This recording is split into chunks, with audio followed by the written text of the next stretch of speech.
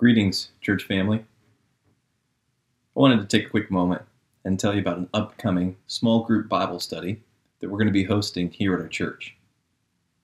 The focus of this particular study is going to be on hope in the midst of suffering. As Christians, we are to be prepared to give a defense to anyone who asks us for a reason for the hope that lies within us. And so I wonder, if someone were to come up to you and ask, where can I find hope in the midst of suffering?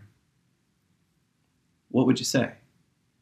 Or if someone came to you, a neighbor or a friend, and said, what's your hope in the middle of this pandemic? How would you reply?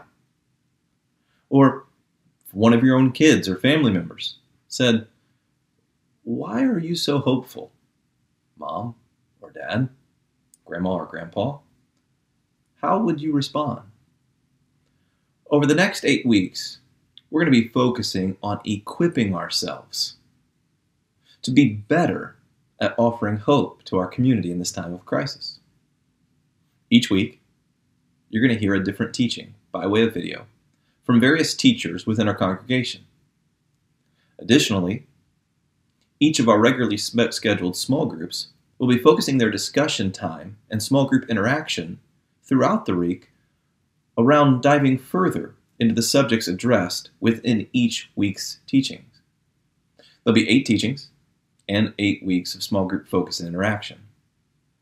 Now, if you're one who doesn't normally attend or participate in one of our small groups, we want to invite you to come and just be a part as your schedule permits, so that our entire church body can benefit from these studies.